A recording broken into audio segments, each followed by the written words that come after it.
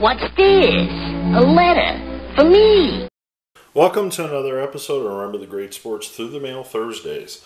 Today I'm going to share with you 3 recent returns that I just got back, and this first one is postmarked from Cincinnati, Ohio, and it is of former Chicago White Sox pitcher Bill Long on 1, 2, 87 Fleer update, a third, 91 Tops as a Cub, and a fourth is a Hawaii Islander in one of his minor league stints in his career.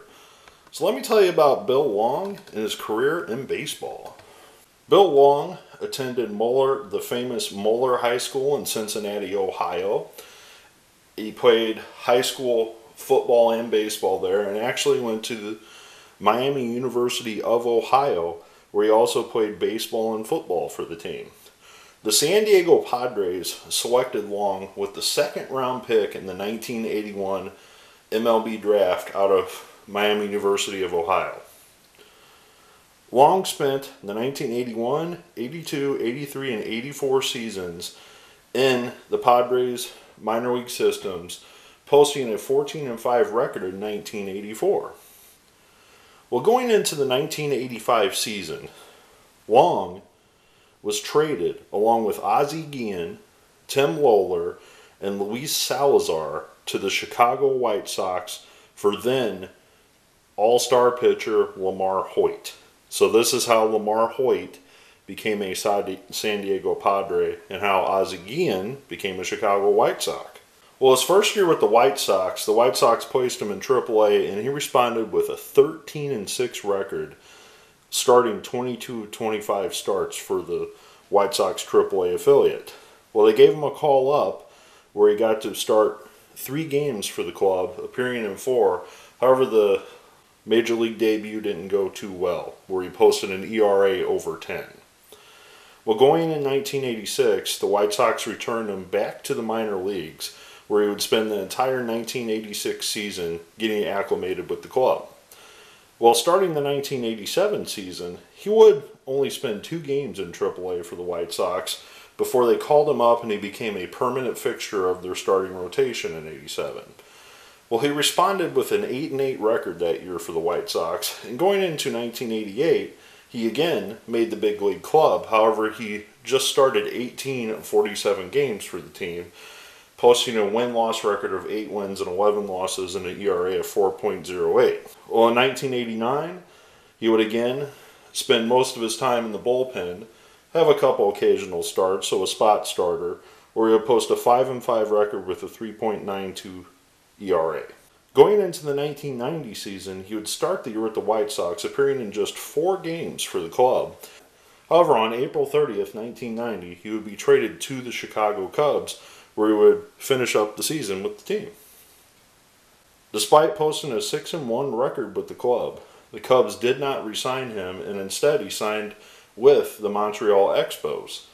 In 1991, he appeared in just 3 games with the Expos and spent 10 games in their AAA affiliate, and after the 1991 season, the Expos released him from his contract. After that, Bill Long did not play professional baseball again, and according to his Wikipedia page, he moved back to Kentucky and actually became a middle school teacher after his pitching career in the majors. So that's pretty cool. He spent that time in the majors, went back and became an educator. And I don't know if he's still teaching or if he's retired from that profession as well at this point, but very cool to add Bill Long to my collection. And I just want to point out, he played in Hawaii for a season. I mean, if you were sent to AAA, oh darn, I got sent to Hawaii. I mean, that's almost better than being in the majors, in my opinion. Like, okay, I'll go pitch an entire season in Hawaii. Nothing wrong with that, even if it is minor league baseball. So, we'll move on to the next one. Alright, so this next one is former Baltimore Oriole Bill Swaggerty on 1, 2 1985 Tops, and a third minor league card with the Omaha Royals.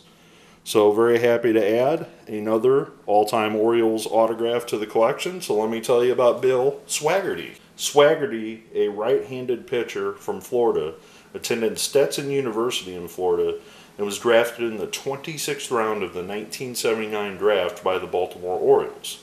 Swaggerty would pitch 1979 through 1983, working his way up through the Orioles system. He would be a spot starter in his AAA appearances, but mainly was used as a reliever while he was in AA and Single A. Well, in 1983, he got called up to the majors in 7 games where he posted a 1-1 record and an ERA of 2.91. Eventually, that team would go on to win the World Series. 1984, he would split time between the majors and Baltimore.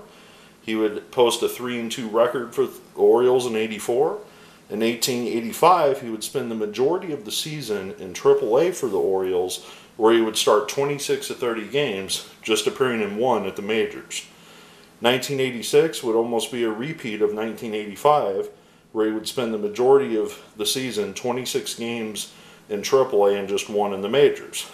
Well, after the 86 season, the Orioles let him go and he signed a minor league deal with the Kansas City Royals.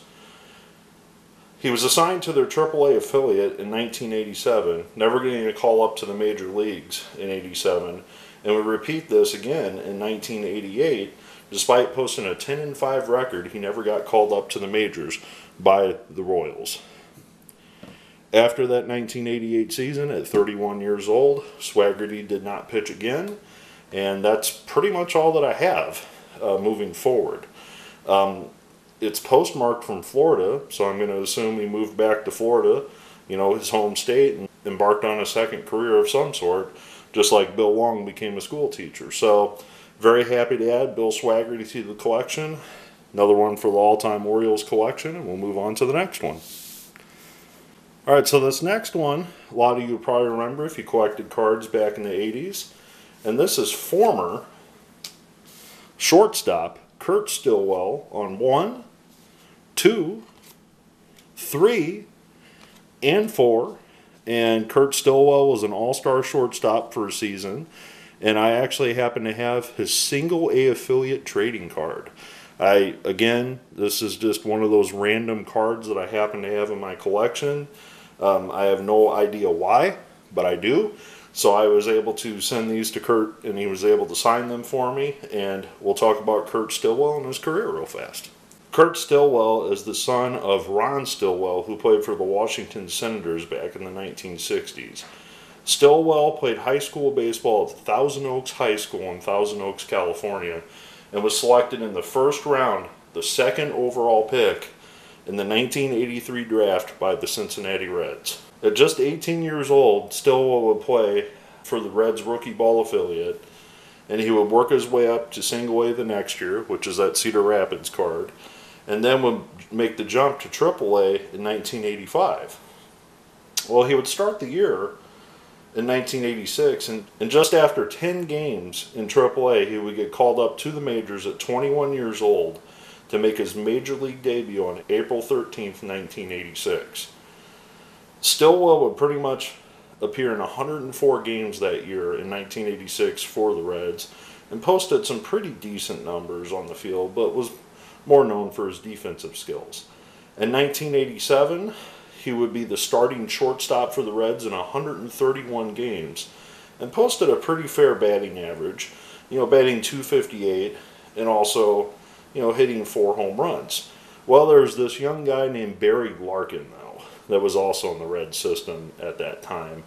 And in order to make room for Barry Larkin to play shortstop, to embark on his Hall of Fame career, basically, the Reds decided to trade, along with Ted Power, Kurt Stillwell to the Kansas City Royals for Danny Jackson. Well, Danny Jackson would come to the Reds and be a starter for many seasons, but Stillwell would seize this opportunity and would appear in 128 games in 1988 and make the All-Star team for the Kansas City Royals. Stillwell would play solid defense for the Royals and would remain their shortstop through the 1991 season. After the 1991 season, he would sign as a free agent with the San Diego Padres. He would only spend 1 season and a half with the Padres before the Padres decided to release him during the 1993 season. A week later, he would sign with the California Angels and finish out the year in 1993 with the Angels. Well, after the 93 season, he would return to the Reds organization, and in 1994 would spend just 93 games in AAA for the Reds, which was a strike-shortened season. He would come back in 1995, manning AAA for the Reds, but did not get a chance to get back up to the majors with them. After the 95 season, he would then sign with the Texas Rangers, and the Rangers gave him a backup role where he appeared in 46 games for them in 1996, and also a couple games in AAA that year as well. After that season in 1996, however, Stillwell retired as a professional baseball player and moved back to California. So, again, not really sure what he did post-playing career, but very, very happy to add Kurt Stillwell to the collection. I am very also happy to get a couple other autographs of guys I've never gotten before, in Bill Long as well. And also happy to get Bill Swaggerty back as well, and get one more all-time Orioles card signed in my collection. I hope you enjoyed this episode. I look forward to your comments below, and I hope you learned something about some players from the 1980s that maybe you didn't know much about. Look forward to your comments below, and happy collecting.